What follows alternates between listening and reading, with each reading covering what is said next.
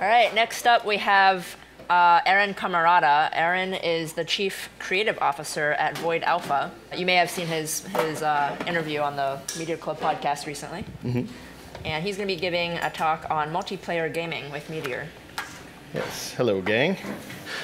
So yes, hello everyone. Aaron, the Chief Creative Officer at Void Alpha. We're a gaming studio over in Emeryville. And what I wanted to show you today was a short demo that I built.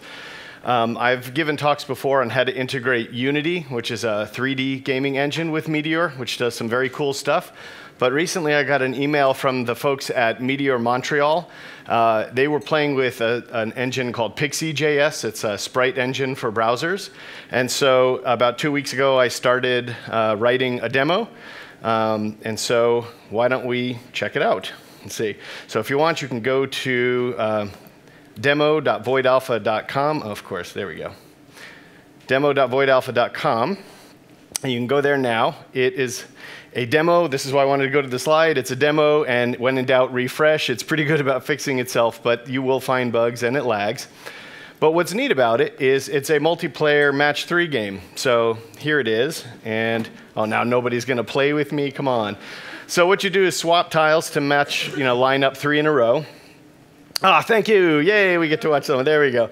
So, of course, we're doing a simple Meteor call to do all of the moves, and the server is the authoritative data source. So if there's a conflict, like 2 of us try to move something at the same time, the server makes the call. And I left it this way. It's kind of interesting. There's something in here that's quite wrong, which was alluded to in some of the earlier talks. This does not do optimistic UI. If I make a switch, you'll even notice there's a slight delay. If I click on that, you notice it's like a quarter of a second before it does it because I actually wait for the call to come back, which is wrong. I had it almost working where you would start the animation locally, which of course is the correct thing to do, and then wait for the call to come back. But again, this was about 1 week of my time, nights and weekends. What we have done before, this is really sort of something to give back to the community. Previously, I have, as I mentioned, I gave a talk on integrating Unity with Meteor. If you want, you can go to ump.voidalpha.com. That's Unity Meteor Pong.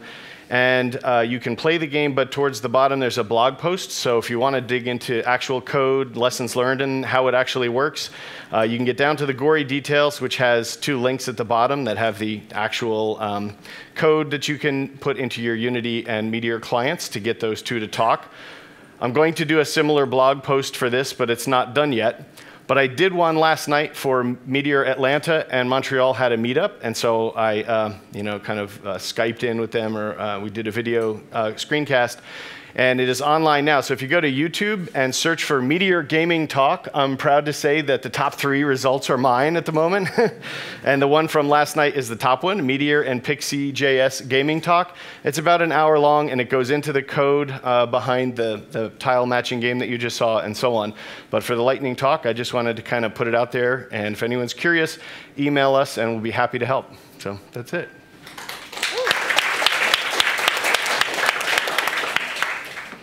Questions for Aaron? There we go. Is that all canvas? It is. So the question is that all canvas? Again, the challenge that was sort of handed to me through email was, I think I'm going to mispronounce his name, Robert Persaud, I think. Anyway, from the Meteor Montreal, he kind of mentioned this engine, and it's a 2D, it's a WebGL renderer, and it falls back to canvas. So in your code, you say, find me the renderer that works best for the browser that I'm in, and then you don't worry about it. In the one that you saw, it happens to be canvas. Yeah. So, other questions or?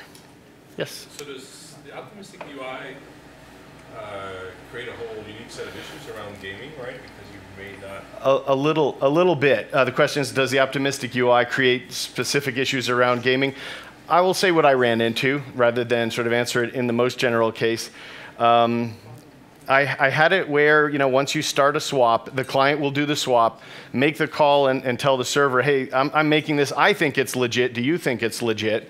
And then you have to sort of deconflict that, which I had working for me, But then to get everyone else to see my swap, that was when I flipped over and said, you know what? I should be using Meteor to do this. Meteor collections do this. And so when I make a swap and the server says, yes, that's a legit swap, it actually uses collections to pub sub that out.